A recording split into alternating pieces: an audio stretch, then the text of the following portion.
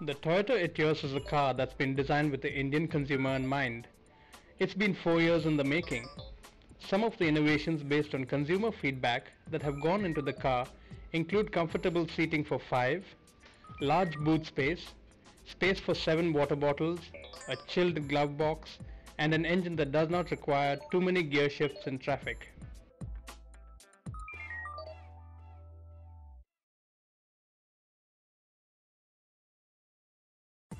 Many of the design elements like full underbody protection are based on practical experiences of Toyota chief engineer Yoshinori Noritake and his test team.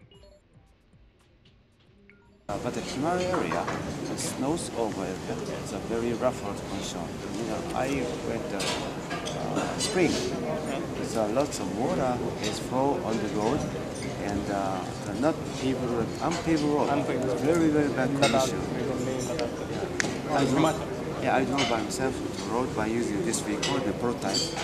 And suddenly we hit some big rock in the underneath vehicle. That's why I told the protector, steel protector, and fuel line.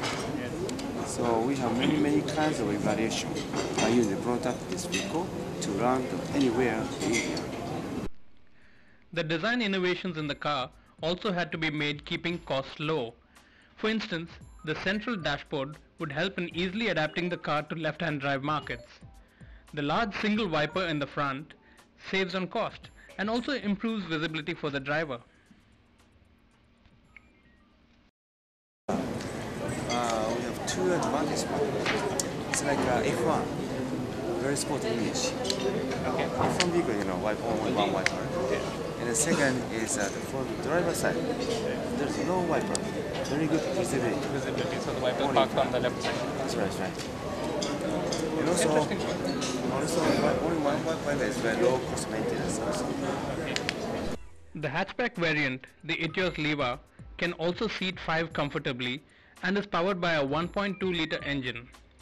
Toyota isn't revealing power specs just yet. It's waiting for the budget before rolling out the car in March. The Leva looks ideally suited for the 1.5 litre engine as well, which would make it a really hot hatch. Seeing the 1.5 litre for Leva, right? Well, that's a good idea, but no plan. That's what I was saying. Deliveries of the Toyota Etios sedan will begin in January, while the hatchback will reach customers in April.